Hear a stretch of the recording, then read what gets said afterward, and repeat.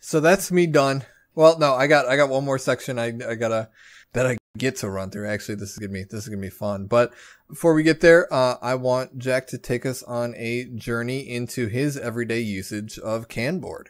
All right, yeah. Every day I do check Kanboard. I look at it every day. I have we'll just call it 3 instances. At work, we do use Jira. I have a personal instance of Kanboard set up, and then we have our Compose instance of Kanboard set up.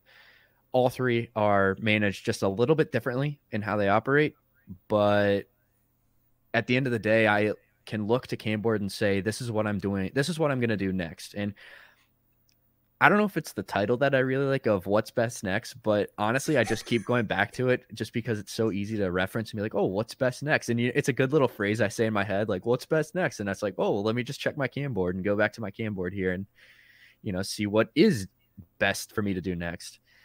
Well, walk us through that. So, I mean, what does it look like? I have to ask myself, am I constrained for time? Because I do complexize my tasks at work and on our Compose board. Now, for my personal board, most of them are just lingering like, hey, this might take 6 hours. This might take 2 minutes. It's just like a general placeholder for, hey, you should do this and get around to it. But it's kind of like a loose, like, pretty flexible type thing. Now, work in the Compose board, I absolutely do based on complexity. I check out, I say, hey, I have a half hour before lunch. What can I complete in a half hour that's going to be easy? That's something I can just knock out and, move over to the done column. Or, what do I have an afternoon to take care of? Or what do I have an evening to look at and just block out everything and, take time on, an 8 or a 13 task. So I really use complexity in the two, I guess, more professional environment of Kanboard. And then my personal, and I already kind of talked on it, but I have this, it's not notes, because it's items I need to take care of and track and do. And I manage them through the columns, and they're in different swim lanes, but it's a much looser structure, I would say, than Compose or Jira at work. It's kind of like a, hey, you should probably get around to this, but if you don't, or when you can type thing. Like I don't want to say I treat it like a to-do list, because there's no organization or structure in the to-do list. I would say that it's a step up from the to-do list, right? And it's a step down from a collaborative Kanban instance, because sure. I do the same thing. I have my own personal board for myself. I find that a lot of the stuff there, it's not necessarily that it's unstructured, but that it lingers. Sure, and it's a lot more nebulous. The descriptions, I don't have to let anyone else know what I'm working on. Kind of your own brain, it's like, it's there for me. It's not, no one else has to pick this up and say, all right, well, I'm reviewing this, but what does this mean when it's done? That's exactly why I use it too, because at that point, then I'm able to be in the moment way more. Because if I'm able to dump the context of my brain out somewhere and just say, okay, let me put it somewhere else, right? I'm able to forget about it actually for a moment. That's what it is. Yeah. And put all of my focus into one thing. Yeah. What's best next. Yeah. Yeah. I do want to dive into project scope, but my backlog, it's a laundry list of items and stuff to do. Some of the stuff is important that I do separate it kind of based on criticality. I'll take my music board, for example. It's default swim lane, which is like actually physically go out and buy an instrument or buy new strings. Like, literally you need to do this. Versus I have a swim lane for theory. It's like, well, if you're going to get better at music, you should probably know the theory behind it. All right, so just put everything in our theory tab, which could be a category, but don't get me started on that. And then I have it's called songs is my other swim lane that I have. Any song that I'm working on learning or I want to learn. This is where you kind of get in the problems, because the category I set for my music board is piano and guitar. So I have a keyboard. I have like a keyboard. I think it's smaller than the standard keyboard, but I have it there. So on my music board, I have, my default lane, whatever. That's just pick up strings, tune, X, Y, Z, whatever. Theory, I'll categorize it because it's easier on the piano to learn theory. So I'll have a task, learn circle of fifths. It's like, okay, well, for me, circle of fifths is pretty easy to pick up on a guitar. I don't know why it is.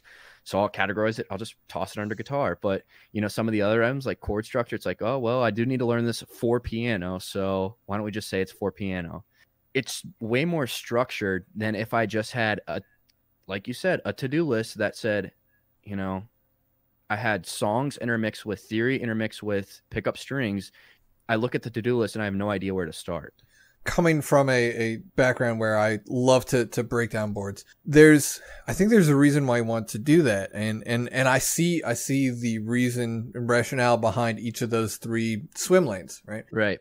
Because if we think about, we want to manage the volume of work that goes across our board.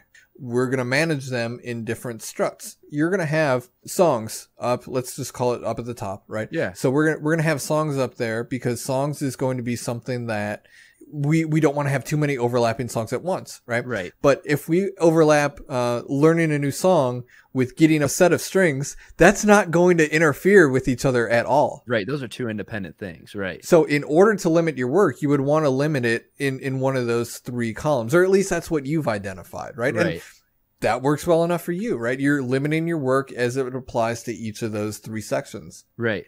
That's absolutely true. So this is where it gets crazy though for me with the personal board, is that I have about 6 projects going in my personal board that vary from, meta to all the stuff I want to do for the home lab, all the stuff I want to do for music, keeping up with all the coding stuff and Ruby and Python and everything.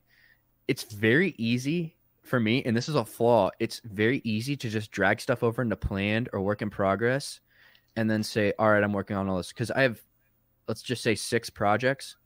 There's no way I'm going to be able to sit down and point at 30 items for myself in progress across 6 boards. So the really nice thing I like about Kanboard is that it provides that dashboard. I think you talked about it last week, of it, just that basic dashboard view that you have. And thank goodness they put in number of tasks in backlog, number of tasks in plan, number of tasks in progress, and number of tasks done. And that's just a basic setup. You're able to see what's in backlog, what's in done, and then what's in the middle there. And that's been immensely helpful for me. I do kind of put a work in progress limit on myself, because there's just no way you can just navigate all the tasks that are out there across, 6 boards. Since I don't complexize the stuff on the personal board, it's a long lead time. Sometimes I just don't get around to it and stuff sits out there. Well, okay. So jumping off that though, you said it's a temptation for you to just throw stuff into planning and say, yeah, this is something I'm going to work on. Well, I'll throw it in backlog. So plan for me is, it's not work in progress, but it's like, this is next. You might not like it, but I would call it a prioritized backlog. It's the prioritized backlog. I look at it and I say, all right, well, this is what I have planned. Look, I got so much stuff I want to do in the backlog, but no, I'm focusing on what I put in here.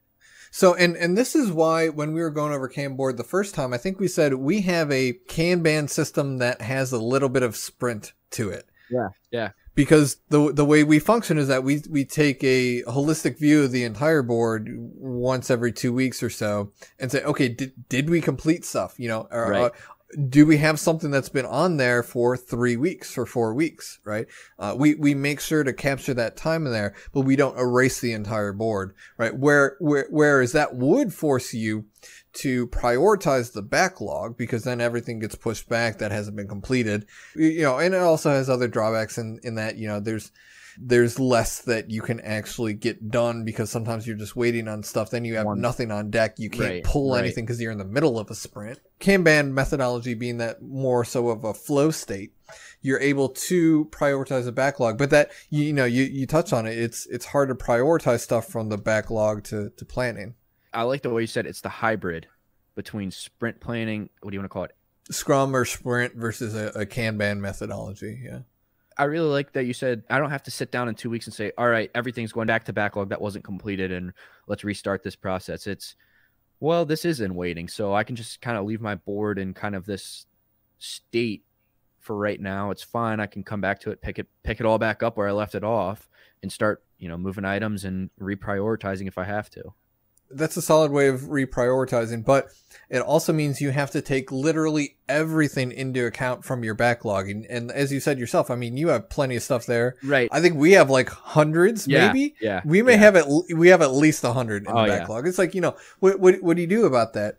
And something that I've been tumbling into, and one of the things I found is helpful, is when creating a task, to definitely associate it with some kind of a category. I say we switch the context to like our compose for us. Sure. I think with a personal board, it's very easy because it's just one, it's one brain working on this. It's very easy to say to yourself, oh, I know what this means when it's done. I have one out there that says evaluate cube spray. I have literally evaluate the question mark and then cube spray. If someone picked that up, that wasn't me, they would probably say, what are you talking about? But the way we have it at our compose is we have a definition for done, which I really like. You can grab it and you can say, all right, this is done when this happens. Yes.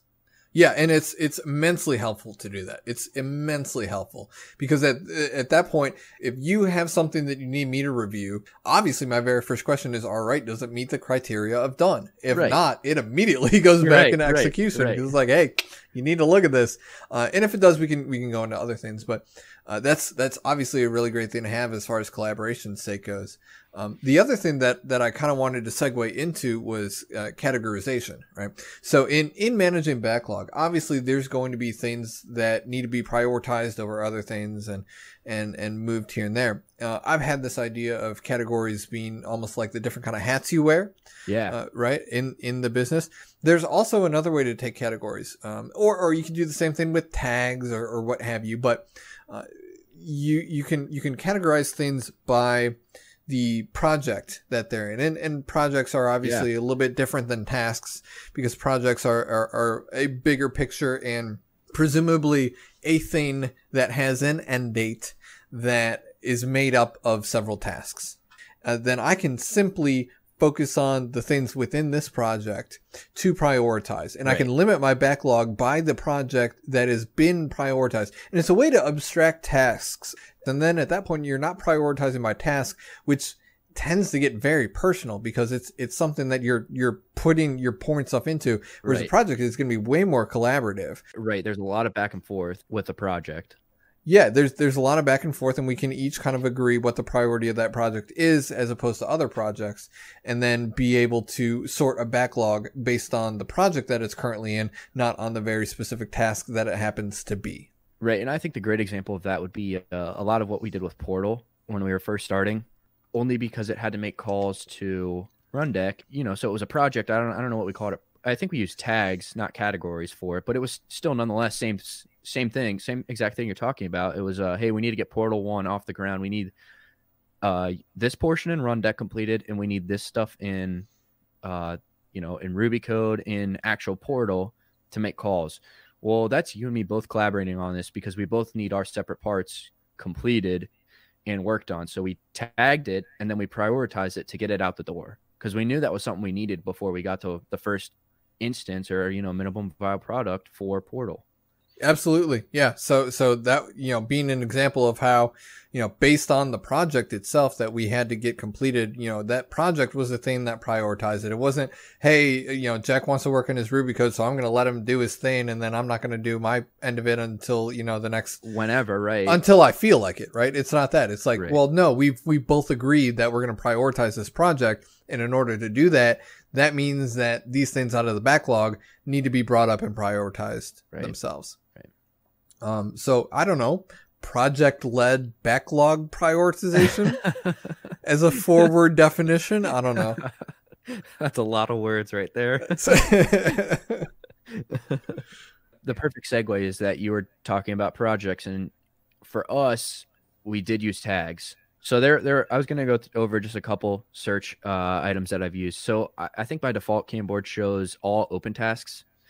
But there have been times where we've made extensive notes in tasks and we've had to go back and I've said, all right, well, I know this is out there somewhere, and Kanboard provides actually a really good search. What I've done is I've wiped away open. I've cleared the, filter by open task, and I've just searched and said, all right, let me find anything with the word in it, and it'll show everything in that done column because it's going to be in done because we've already completed it.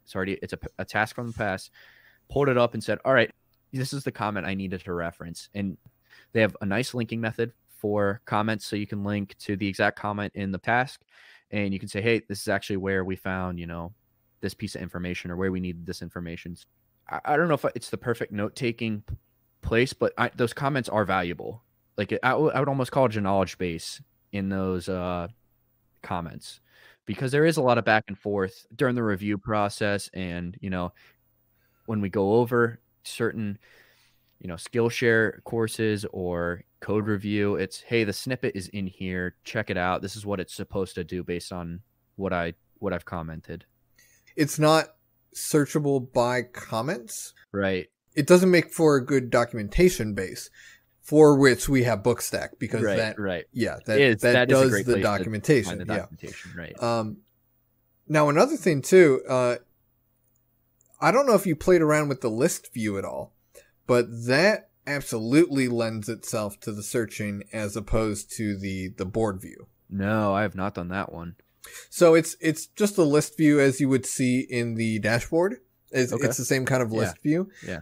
But if you're going to be searching for keywords, and it's just a list, it's a lot easier to ingest, especially when you're searching, especially stuff that we already know is going to be done. That way I don't have to like open up the done column, because usually I got that, minimized, and that's just another, hassle for me to open that, search, close it. So the list view, I think, does a really good job at displaying that. Yeah. I mean, I was just going to cover, one or two more things here, but searching by signee is helpful just to track, especially for me. I just like to see what's mine, being all selfish, but finding out what's mine, searching by tag, and searching based on, a keyword that's out there. Other than that, you mentioned something that I did want to touch on that I think is important: minimizing backlog, minimizing done, and only showing what's right in front of you and that you need to complete today. There's a time and a place to prioritize. We do it every week, which is perfect. Minimizing those two columns, you're not sitting there and, peeking over at your backlog saying, all right, well, what can I be? What do I feel like working on today? You're falling prey to the same old to-do list pitfalls. And that's what it is. If you have your entire backlog right there and you're just saying, all right, well, what am I going to pull over? You're only cheating yourself at that point. You do have to kind of commit to, all right, I said I was going to do this. This is what's next. That's everything I have for everyday usage. The everyday usage is a little bit opinionated. So Bookstack, we're going to have more information out there on our opinions. So I would highly recommend checking that out.